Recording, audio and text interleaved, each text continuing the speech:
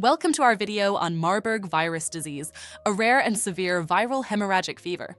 This disease affects both humans and primates, such as apes and monkeys, and can lead to serious illness or even death.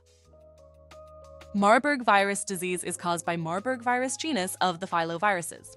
Following an incubation period averaging 1 week, Marburg virus disease typically begins with abrupt onset of fever, chills, and general malaise. Some patients may develop rash, severe vomiting and diarrhea, and/or bleeding disorder. The disease may progress to severe shock and death in 20 to 90% of cases. The virus is naturally found in the Egyptian rosette bat and is most commonly located in sub-Saharan Africa. It can spread from bats to humans, often through contact with bat saliva, urine, or feces.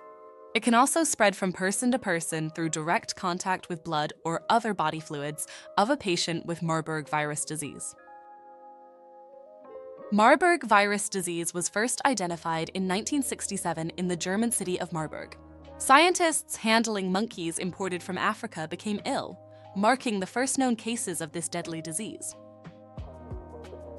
Diagnosis of Marburg virus is suspected based on the clinical syndrome with potential exposure to the virus and is confirmed with detection of specific RNA sequences by polymerase chain reaction or of viral antigens by enzyme-linked immunosorbent assay.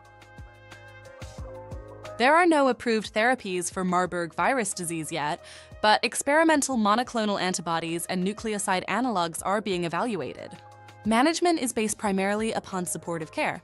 Preventing Marburg involves avoiding contact with blood and body fluids of infected individuals, as well as avoiding bats and primates in affected areas.